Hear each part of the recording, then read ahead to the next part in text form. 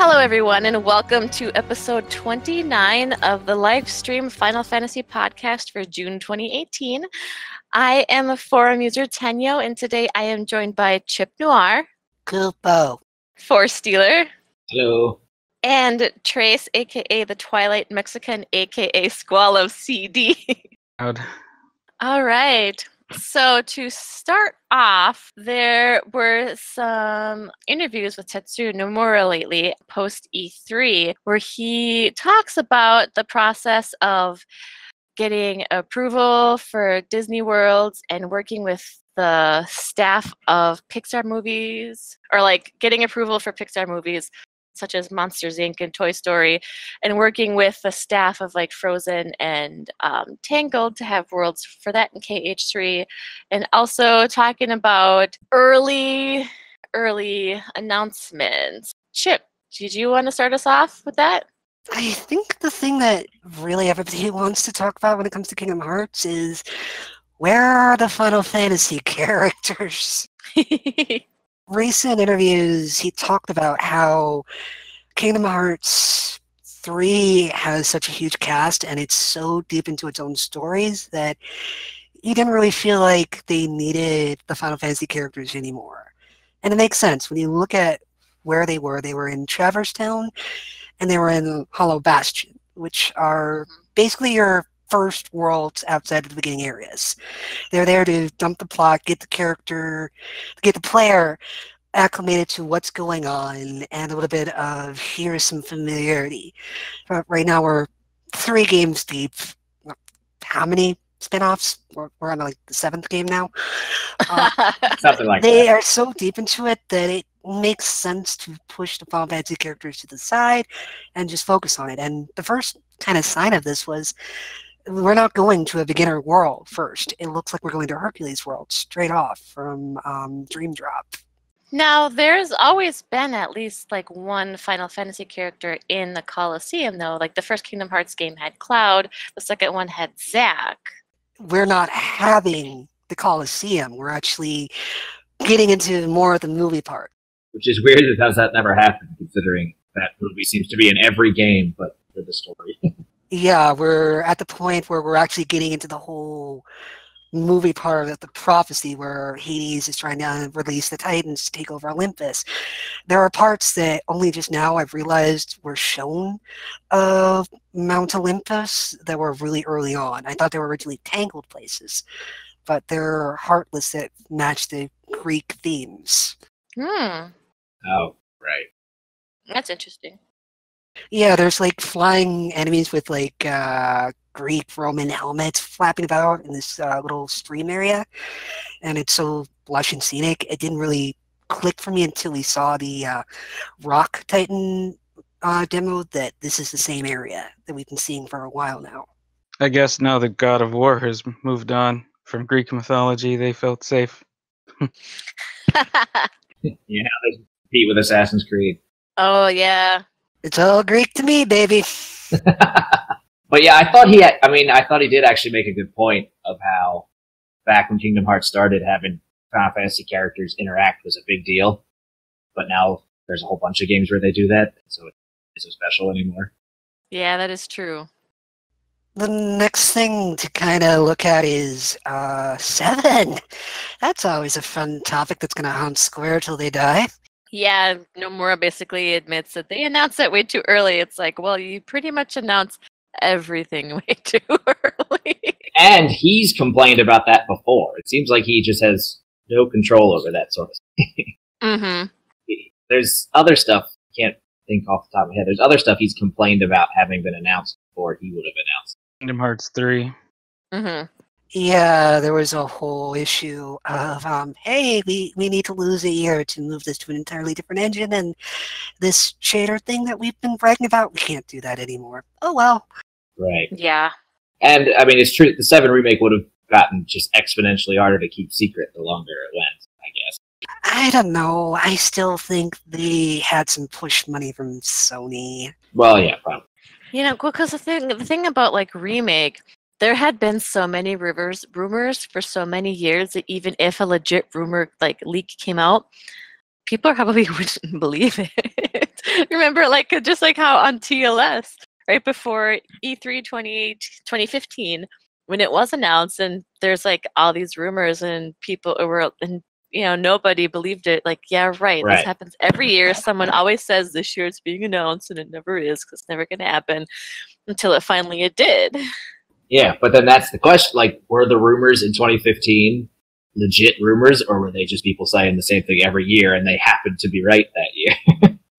Yeah, exactly. Like, did they actually know something, or were they just doing the same thing? Even a broken clock can be right twice a day, right? Yep.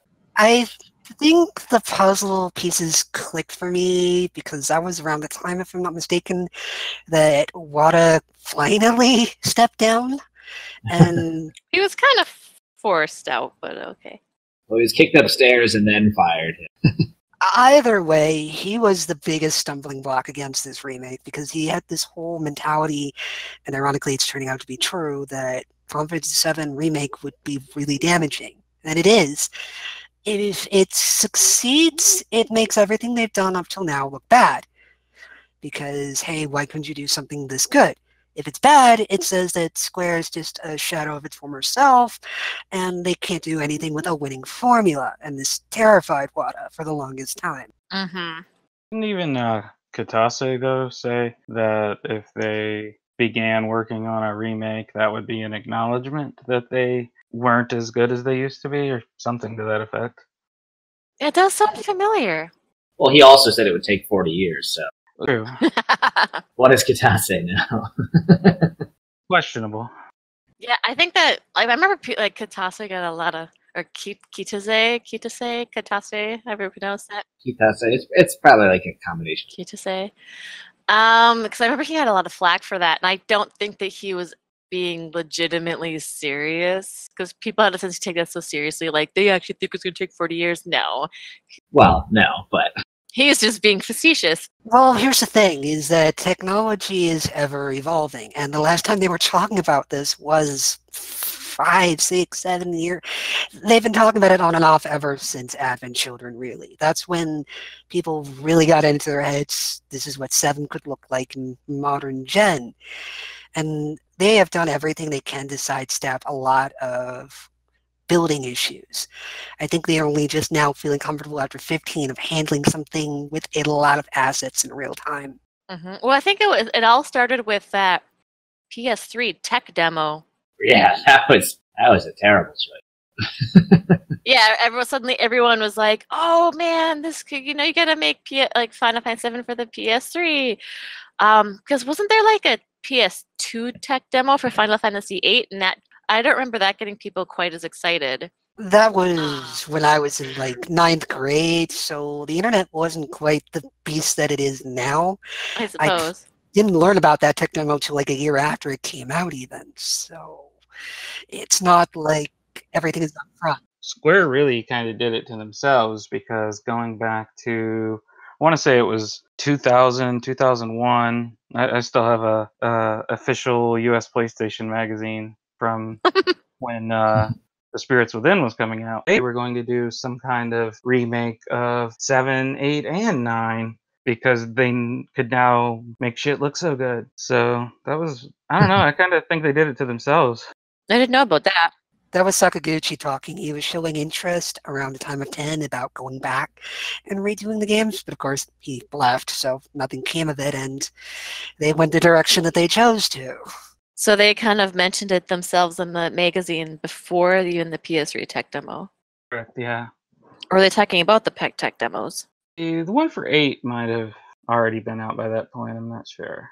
I don't remember any of the 8 one. I remember the 6 one for PS1. N64, actually. Oh, yes, right. Square just has this massive disconnect with US audiences. I don't know what it's like in Japan, I really don't. But we latch onto everything we can get our hands on. And they just kind of let us simmer in our own juices without, correcting themselves until it's too late. Right. But they've seemed to be better about it more recently, before all this stuff, but like both with Tabata's handling of 15 and, of course, Yoshida with 14. Seem to be much more on the bandwagon. I think it depends on the project manager. I mean, even among the Japanese, Nomura is kind of notorious for not really being that forthcoming. He likes to be very mysterious. Literally, one of the interviews that came out says that he prefers working over social interactions. So he's not exactly eager to be thrust into the limelight. He's literally Squall. Yeah. Wasn't there was some interview back in February where somebody interviewed him about his cats. Where was that? Yeah, when you sent it to me before, you sent it to us before recording this, I had never seen that before. I thought that was interesting. Yeah, me neither. Because when I was doing more research on this topic and trying to find everything I could, all the various news websites that basically report the exact same story once one does. Right. Nomura gets this bad reputation for whatever the hell happened with Versus, but his past information really says a different story. This is a guy that puts himself 100% into whatever he's doing at the time. He said it himself. He moves from Kingdom Hearts to 7 for Cycles, and he puts 100% of himself into that. Back during the Advent Children, he got sick from work. Oh, I did not know that. Yeah, there was some worries about that and delays because he literally worked himself into, I think it was pneumonia. He is dedicated to his projects. It wasn't Yasunori Mitsuda sick for FFXV? I didn't hear that either. That's terrible. This is a common thing in Japan. You will work on a project nonstop. You will put some chairs together at night and sleep on it, wake up, maybe have a calorie made, and get back to work. It's kind of amazing and horrifying. For Mitsuda, it was like generally people kind of assumed that they probably just had differences with him and let him go in the middle of 12 and just said it was for health reasons. But it was legitimately for health reasons? I don't know, but I'm sure Nomura was actually. At the end of the day, there seems to be this barrier that the executives, the higher-ups, are putting between the creators and us, and that's what's giving them the most problems. They're not like Nintendo, where it's just news every month. Here's what we're doing now. It's maddening. And when they do talk to us, it's like pie in the sky. This is what we would like to do, kind of stuff, and then we expect that to actually materialize. It's what happened to No Man's Sky, the development of that. I'm not familiar with that. What happens? Well, the main developer, he promised a lot of things. I don't think he realized he was promising them. I think he was just kind of saying, yeah, this is what's going to happen because I want it to happen. And then down the road, it never happened because they couldn't make it happen. Peter Molyneux is infamous for that, like with Fable games. Oh yeah, I've heard that controversy. But I was thinking of the thing in February for Famitsu. I was just wondering if maybe he, when you say he doesn't really like social interaction much, maybe he's just like me, where he just wants to go home and cuddle his cats after a long day of work. I don't blame the guy. I mean, again, going back to Versus, Square is letting people drag his name through the mud. Every single time some sort of delay is made, it turns out to be nothing to do with him, and yet people want to jump on him immediately. That is true. I feel like he probably does get a lot more flack than he deserves. I mean, not that he's like, I guess, perfect, but at the same time, let's not go overboard with the hate. Right. I mean, obviously, there's you can't deny that his, the trail of games that have had issues. So I'm sure he's not completely innocent, but people pretend like he runs every single thing happening at Square Enix. I highly doubt that he does. Yeah, he's not that. He's high. He may be high up the chain, but he's not that high up the chain. Right. I mean, he's not making, call about when they release a trailer or anything, but he's still he could post to Twitter or something if he wanted to maintain a dialogue, and he doesn't. He could take notes from Yoshida mainly, but also Tabata to an extent. Yeah, those guys really nailed it, and the keeping the fandom in the loop and making them feel like they're almost part of the process at times, part of the creative process. Nomura, I remember reading an interview once where he said in his younger days as a developer that an older, respected developer once told him that you either need to pay close attention to what the fans say or just create and develop and pretend they don't exist, basically, and you can pretty much guess which of the two he went with, and I feel like that's been to his detriment. I really do. Yeah. I think at the end of the day, the sad fact is Square Enix, for whatever reason, is terrified of overloading fans. They want to focus on what they have coming out this year, and everything else is just gotta stay there. They'll rely on the instant hype spike when they feel it's safe, which is absolute stupidity. We can walk and chew bubblegum at the same time, but there you go. Well, moving on to our next topic, unless there's something that anyone needed to add that didn't get said yet? No, I think so. Okay. So our next topic that we have is that I have invited Trace, Trace, aka the Twilight Mexican, aka Squall of CD. I think are you still Squall of CD on like the front page of TLS? Yeah, I just kept that because it was recognizable, I guess. From his GameFAQs days. Yeah. Ha! I forgot that GameFAQs exists. It's for the best. Actually, I mean, I still use it for walkthroughs actually, but the forums are a freaking nightmare. Let's not start like a. We don't want to like talk shit and start shit. But for anyone listening who does not know, Trace has a very extensive lore archive of Final Fantasy 15 on TLS. He probably knows more about this game than anyone else, and he knew more about this game than anyone else before he even started playing the game. Just tell everyone my shameful secrets, why don't you? Oh, I'm sorry. So why don't you start us off? What drove you to start compiling all of these facts together? Well, it was mainly a initial dislike of Final Fantasy 15. It really was. I was very disappointed. Had seen on YouTube because I didn't play the game yet. I'm not gonna lie.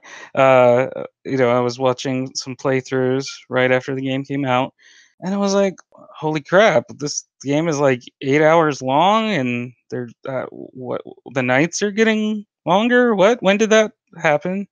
And stuff like that. And then I realized people were just playing, a lot of the professional playthrough people, I guess, were just rushing through the game, so they weren't doing side quests or listening to a lot of the incidental dialogue or talking to NPCs and whatnot. And that's really where all of the world building and lore was in the game.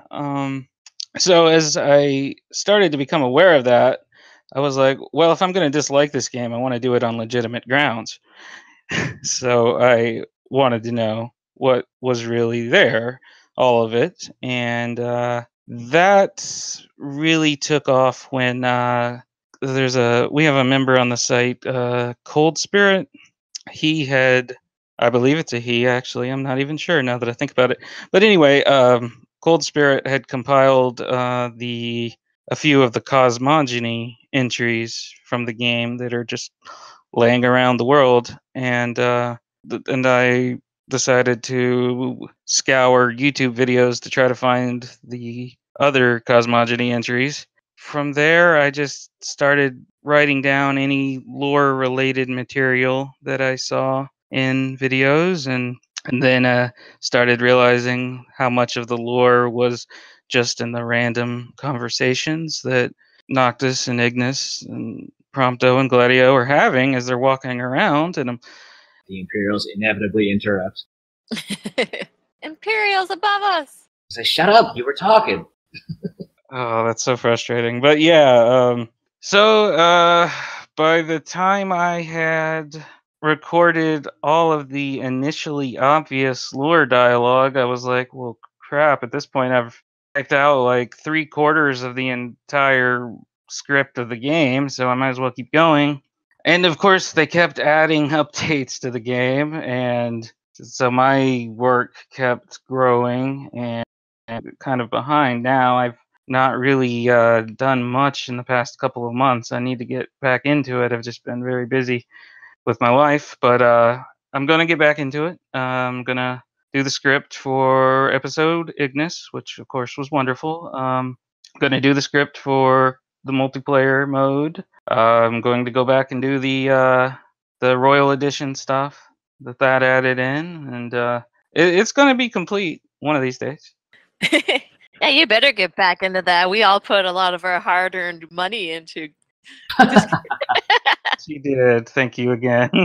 Yeah, for anyone who doesn't know, we a bunch of people on TLS pulled their money together, and Lith and I, Lithium Katana 17.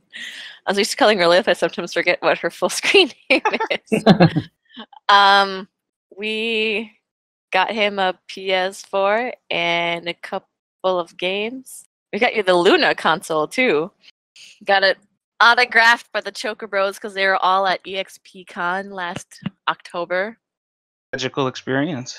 And presented them with a PS4. So you could finally play 15 because no one on TLS could let this stand that you had never played it, yet you knew more about the game than we did. I was so touched. I cried, I swear. So, as the one person in the room that's not played more than maybe 20 minutes of story, it sounds like there's a lot of important stuff that might be useful to come into the game already knowing. From your research, what would you say would be the most important thing to know about 15 starting absolutely cold that you might miss? Because I'm the kind of gamer that doesn't want to poke every single NPC in existence. I would say the most important thing is to abandon that approach to the game, because you will be lost, I swear, if you don't poke at all. And like I said, I initially really disliked the game because I thought there was so little to it. But for some people that maybe they're okay with that approach.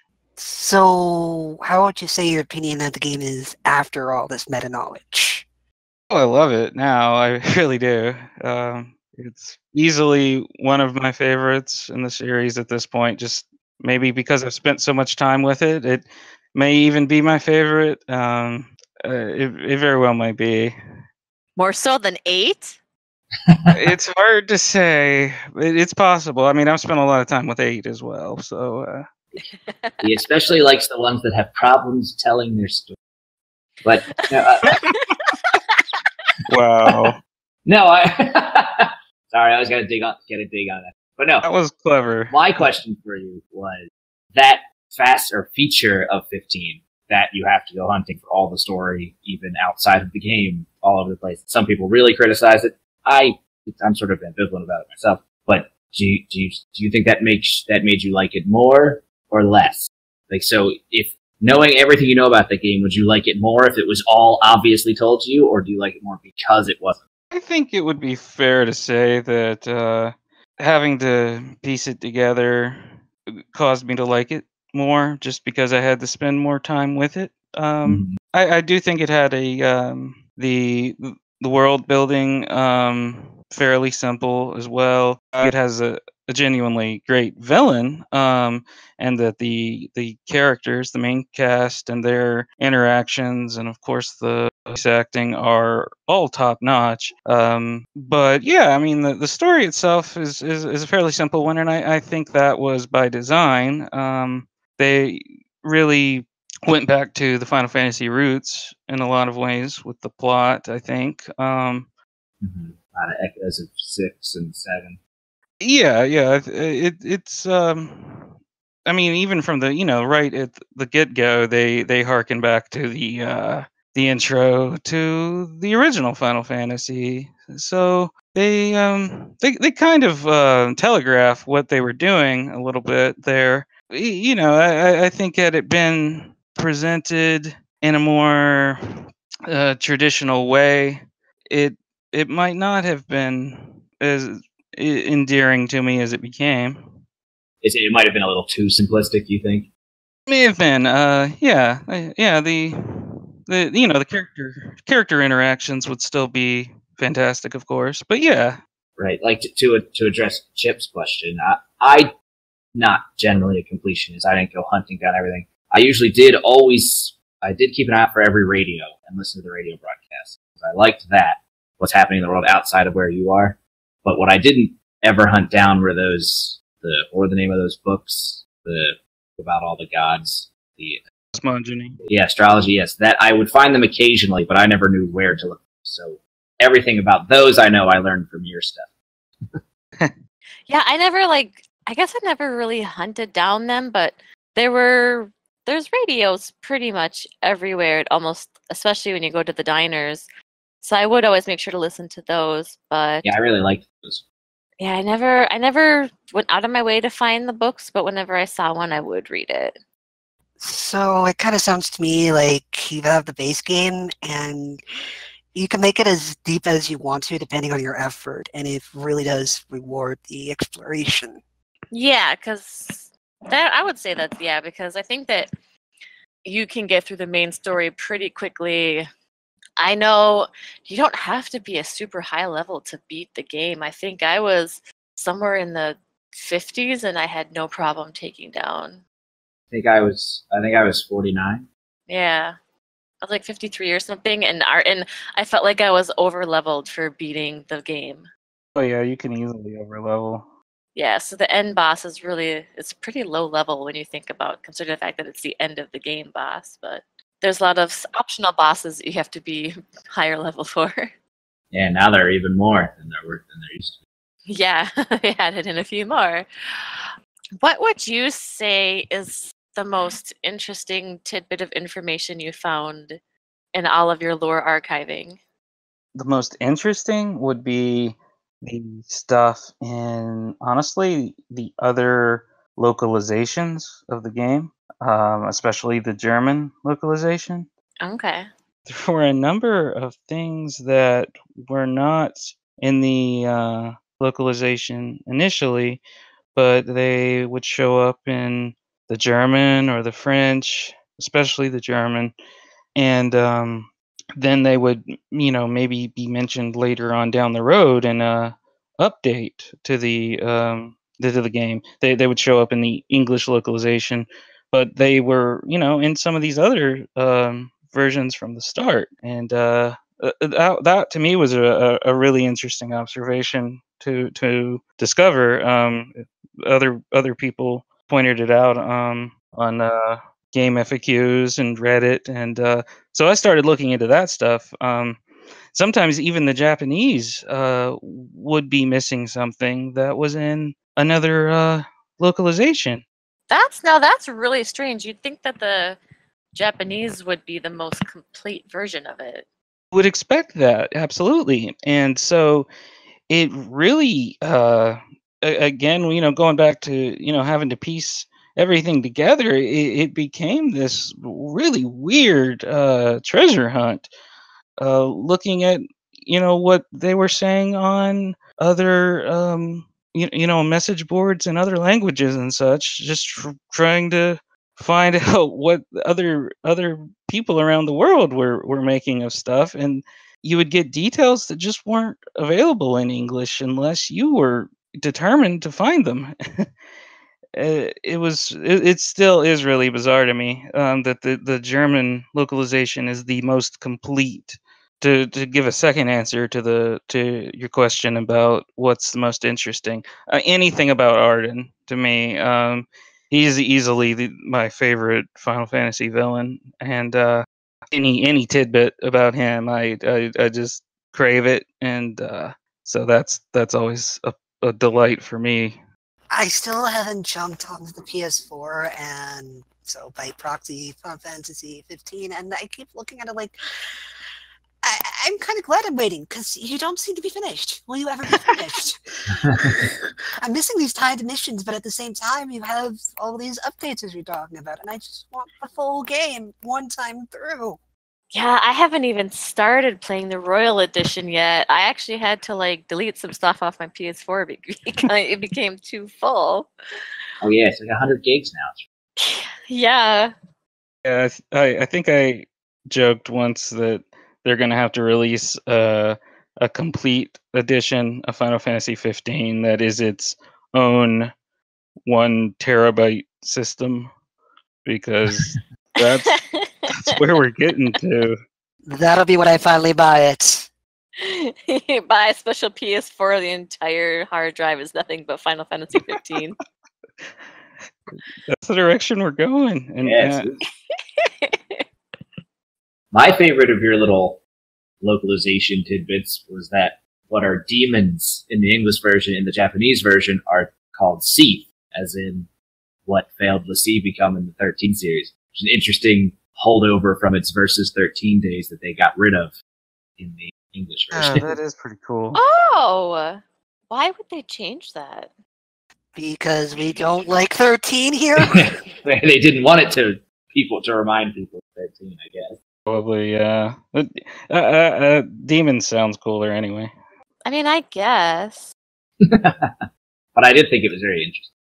Yeah, those are always interesting details as well. Anything that is a holdover from the Fabula Nova Crystallis days. Mm-hmm. Well, I am probably going to look into these lore stuff. Where can we find them on our site? Really, if you just go to Google and type in Final Fantasy 15 lore, or the Lifestream.net Final Fantasy 15 lore should pop up. I'm not sure what the URL actually is for the archive. Yeah, you can get to it under on the homepage if you click analysis. Right now, it's the second one down. Because I remember the only reason I managed to get through 13 without tearing my hair out is that I spent so much time kind of doing what you did, looking at all the stuff that was translated over from Japanese, so I was already set to go when that game started. So having that knowledge for 15 might also help me too when I finally get into it. I will warn you that the spoilers will be all over the place in that archive, though, if you check it out. And, I mean, that's up to you.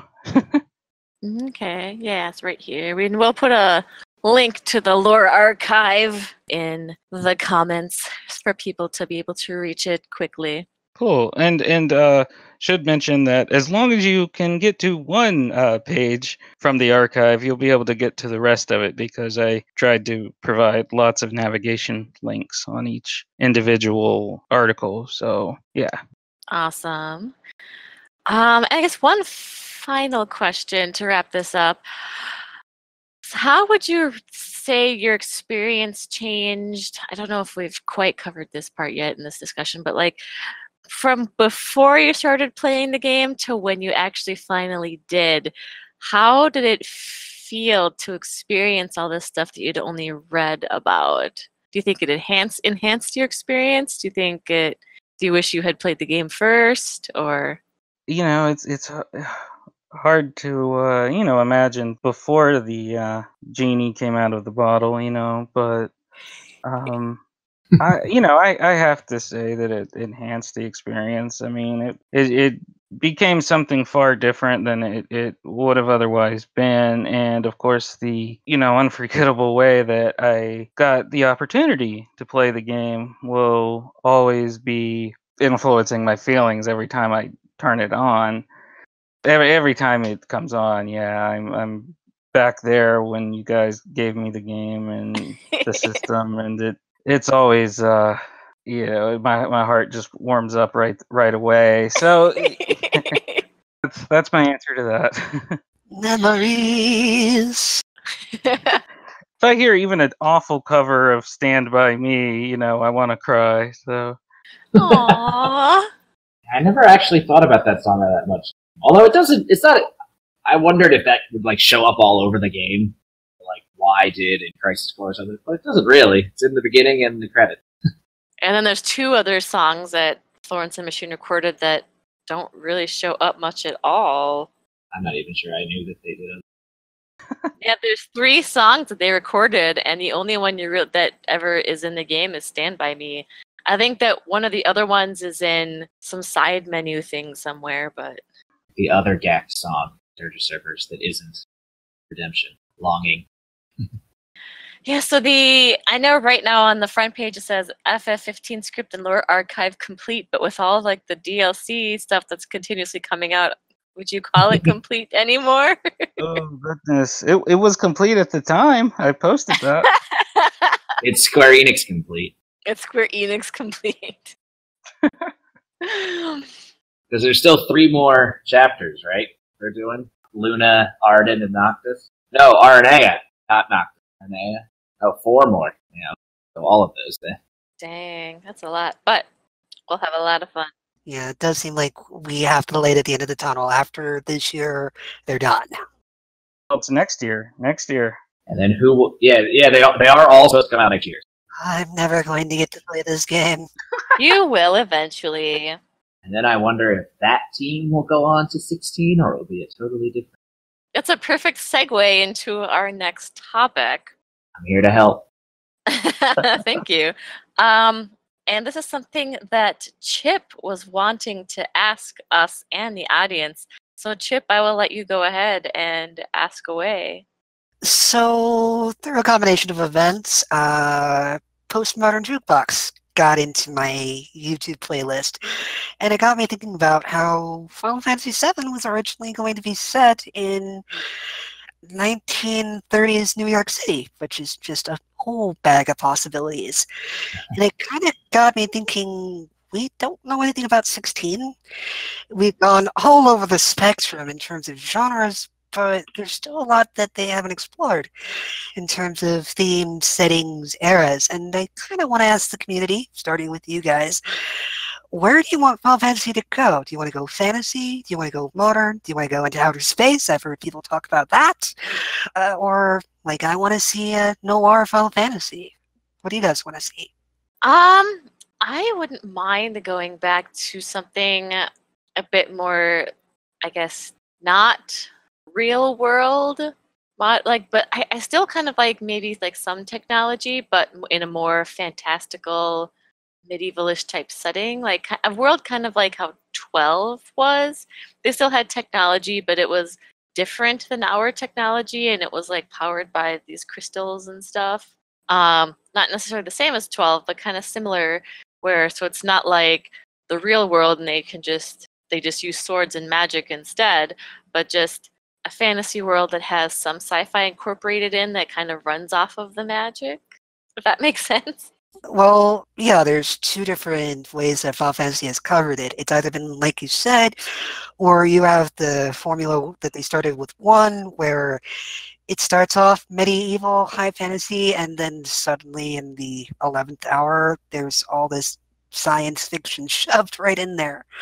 So there's that. What about you, Force? Yeah, trying to think that is 8 and 15 are definitely the 2 that are quote modern, and then 7 is sort of steampunky, anachronistic, not quite steampunk, cyberpunk.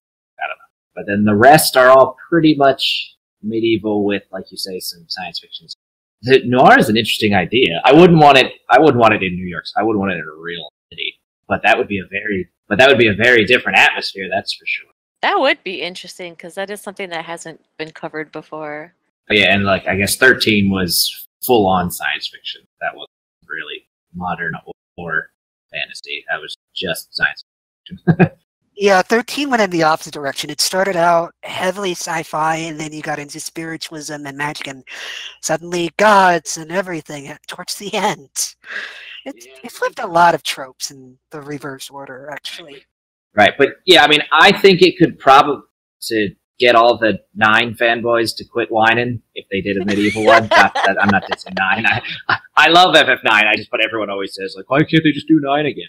But so I think that would be fine if they did that. I don't mind. It would be like, I don't mind the more action-y combat things, but I also like the turn-based. It would be interesting to see what they could do if they full-on high graphics but turn-based. They still haven't done that. Well, Square has been doing surveys again, which are like 20-minute long, and they actually have a lot of dialogue boxes asking us what we think directly. I'm sure many people have made their opinions loud and clear. You know, I don't think I've ever taken one of those surveys. I took the one for FF15. I haven't taken this one, but I don't envy the person who has to read. There's surely a lot of very angry letters. Hope they get paid a decent amount. So, Tress, what about you? Themes, era, what are your thoughts? Oh, well, my favorite worlds, of course, are 8 and 15, so I generally like that, but I don't want them to... I can't say I want them to go in any particular direction, because I just like seeing them do new things, different things, and maybe even revisit some things they haven't shown much love, like 6's steampunky kind of stuff. Maybe some more of that would be nice. Yeah, it's hard to say. They've never made a world I didn't like, I guess. So I just want them to keep doing what they do. Maybe a little faster than they've been doing it here lately, but I think we can all agree on that. I thought one thing that was 10 is sort of unique in that it's medieval, but Southeast Asia themed rather than European. Mm-hmm. So they could do that, but, you know, like make it medievalish but themed on some other region of the world. That's kind of where I really want to go with this, and so I really want to ask the community at large now, what do you see, what do you want? Do you want to see them do something new? Do you want a new world to completely immerse yourself, or do you want to see a return to form? So let us know. Ah, there you go. The question posed to the community. Tell us in the comments, whether you can leave comments on the Lifestream forums or on YouTube or iTunes. Just let us know what kind of direction you'd want the world for the next Final Fantasy to go in. And thank you, Chip, for bringing up that question. That was a very good question. Great question. Next on the list, let's do user comments. All right, and the last episode 28 was our E3 episode, so we didn't get around to any user comments. So we have not too many to go through, I don't think. So going from the forums, we've got Tetsujin, who goes, "The podcast is back! I shall listen to this later."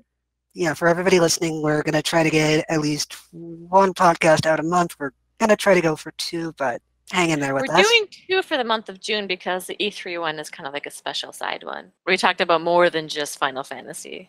What? Yeah. Channy has that fucking origami. Yeah. In that in episode 27 we were talking about KupoCon, and at KupoCon there was Final Fantasy origami, and Channy had a hard time with it. I'm sorry, Channy. I'm terrible at origami. Oh boy. Next we got Tennyo. You have to read my comment. I didn't get a chance to do the origami. Sad No, face. I didn't, and I was very sad. I wanted to try to sit down and do origami at KupoCon, and suddenly they were done with the origami, and I was really sad. I was just on the inside. Next year you'll get to fold with a vengeance, don't worry, dear. There you go. That was a great impression of Kenny, by the way. Thank you, thank you. I do birthday parties and bat mitzvahs. Anyways. Shadam tells us this was a great listen to while at work. Very much happy, very much thank you. Thank you, Shadamp. Episode 27 was my first go at being the host. Doing a great job so far. Yeah. Thank you. And lastly, we got Flair, who was with us at the time. Listening to this now, still near the beginning, but I heard mention of the photo with me and Little Cloud, so she shows it to us in case anybody wants to see it. So go take a look at it there. My face looks stupid, but look at Cloud.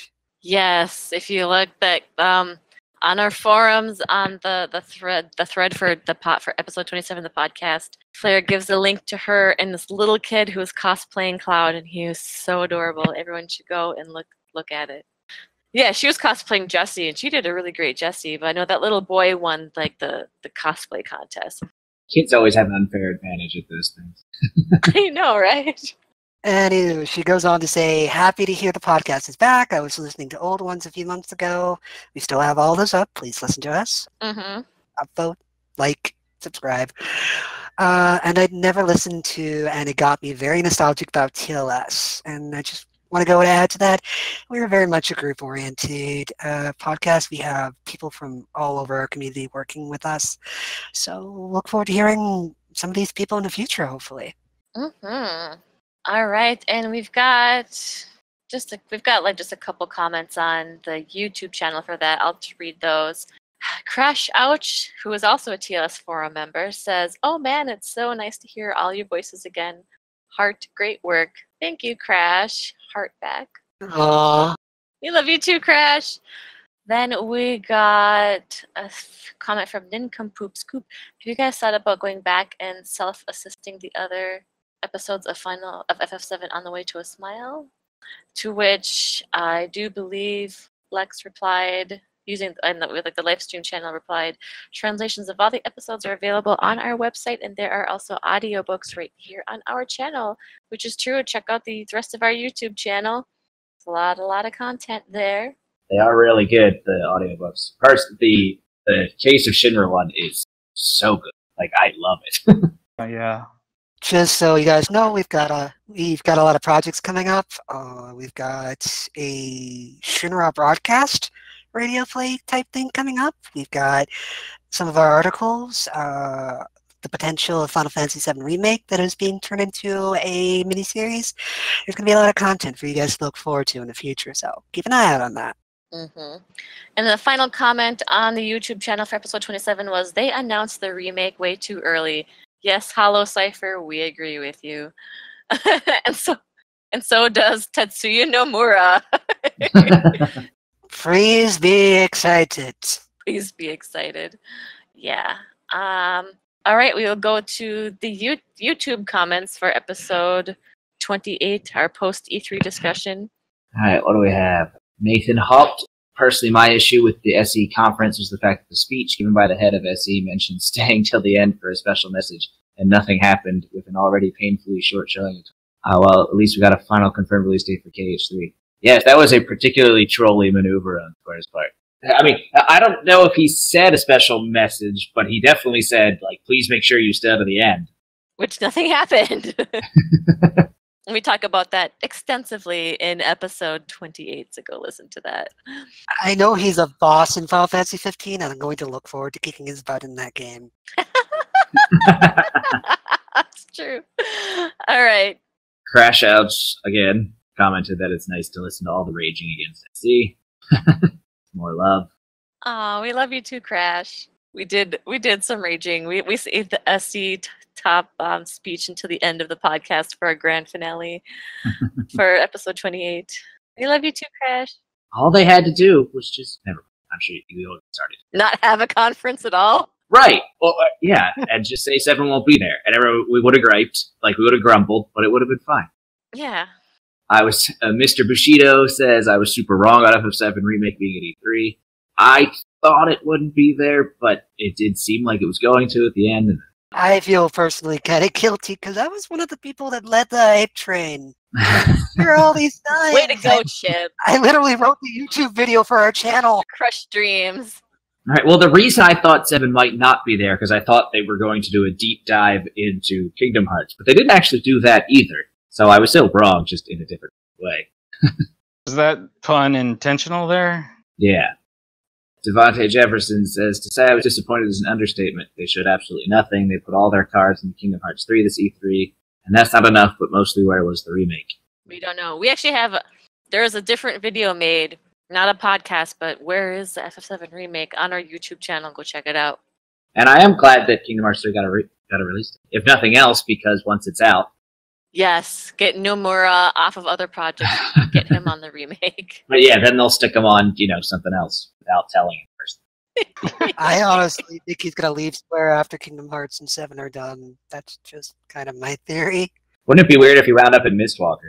Oh. I don't think that would happen, but wouldn't it be interesting? Thomas heard the 4th remake Final Fantasy 7. I didn't expect much because, again, remember they had to start over since they got rid of CyberConnect 2. This has also been discussed at length. We don't know the degree to which they started over after taking stuff back from them. Who knows? Now, who's Dan Tsukasa? I'm assuming that's the Reddit user. A couple of months ago, Dan Tsukasa came into a thread on the Final Fantasy VII remake, claimed he... Subreddit? The subreddit? Yeah, he's Final Fantasy... Yeah. He claimed a lot of insider information, half of which was easily debunked on the spot, and as soon as he got notoriety, he completely ghosted from the face of the internet. I was one of the first people to butt heads with him, and his name haunts my nightmares to this day. Is that the guy who afterward E3 was like, thank you for helping me with my thesis project or something? That was S.E. Scooper. That guy went out of his way to drag me and a few people into a private chat and actually continue to try to talk to us right up to the very end. And then the day after, yeah, ghosted. I am a mod on that Reddit, and we are going to be enforcing some rules about rumors from this point on. So go to that Reddit if you want actual news. We're not going to take any more of that stuff anymore. And Thomas Hart also commented that it's true Microsoft had a lot of games and world exclusive, but not all of them are Xbox exclusive. I don't think any of them are Xbox. Well, Halo probably. But everything on Xbox One is on PC now, right? Say how that goes. And so, yeah, we definitely love comments. So you can leave us comments on the forum, on the front page of the site, on YouTube, on iTunes. I haven't checked iTunes. If there are any comments on iTunes, we'll get into them next time. So wrapping up the show, does anyone want to take a quick 2 minutes and kind of give us a rundown of anything nerdy, geeky you've been doing lately? Any games you've been playing, TV shows, movies you watched? So I have completely fallen in love with a modded version of Final Fantasy VII called New Threat. I believe I brought it to your attention. It's on Kim forums. To this day, listeners, tell me how to pronounce QHIMM, because I don't know what that is. But essentially, it's a hard type mod that adds a bunch of really interesting features. Like every character has an innate ability. Like Tifa can revigorate from a KO once automatically. Barrett gets buffs based on his row, and those stack, or Yuffie has troll-level dodge abilities if she's ever hit. Materia is completely reconfigured, and enemies have really, really fun AI. It's much harder. You actually have to change your setups pretty constantly, and it's got a much smarter script. So if you guys have the Steam version and haven't checked out New Type, give it a try. I actually want to get the creator onto the podcast in a future episode. That'd be cool. Nice. I really like it. All right. Who wants to go next? Yeah, I've been playing. I finally started playing the After Years, which I have because of complete FF4 on PSP, and I realized recently that I never actually got around to the After Years. So I'm not too far into it, but the moon phase is interesting, and I like that it's a sequel that's 17 years later instead of either 2 years later or hundreds of years later. Yeah, what is it with Square in 2 years? I don't know. It's always 2 years. And so that's kind of neat about that everyone has moved on, but they're also not all long dead. But I've heard people complain that the After Years is just 4 again, so, but I don't know. I will let you know. You keep us updated. Yeah, originally it was just a mobile game with reused assets, literally. So I've definitely looked into it. It is pretty much the same game again, but if you really like 4, it's 4. It is definitely 4. Yeah. All right, Trace, what have you been up to? Well, not a whole lot of geeky stuff because I haven't had the time, but I have fallen in love with this is completely not related to Final Fantasy, a sci-fi show called The 100. Mm-hmm. It is freaking amazing. Best show on television. It's in its 5th season right now, and I am stoked for each new episode. I know of it. Isn't that on Netflix right now? It is on Netflix, the first 4 seasons. You can watch the new episodes from season 5 on the CW's website. Very cool. As for me, I finally started playing Uncharted Lost Legacy. Pretty awesome. I am currently stuck on a fight, like a fist fight with the main bad guy whose name I'm forgetting, but he keeps killing Chloe, and I'm like, no, you bastard, stop killing Chloe. I can't beat him for some reason. I'm still in the middle of that game. Yeah. So far, I love the game. I think the Chloe and Nadine are pretty good together. And I bought this game at like Black Friday, so I've had it for quite a long time, and I'm finally playing it. In addition to that, on Netflix, I finally got around to finishing Troll Hunters and catching up to Voltron, and both of those shows are really amazing and better, like way better than I originally thought they were going to be. So yeah, now Troll Hunters is done, but Voltron still has at least one more season coming out. I'm not quite sure. Maybe they'll keep going.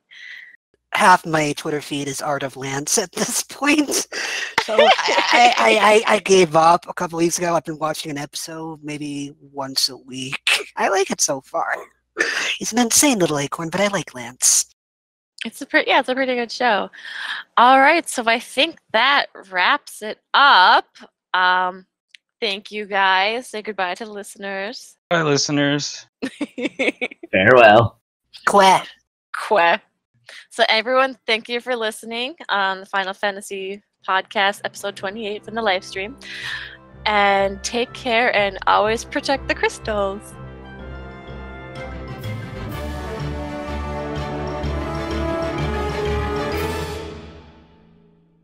Music featured on this podcast is courtesy of Incompetech.com.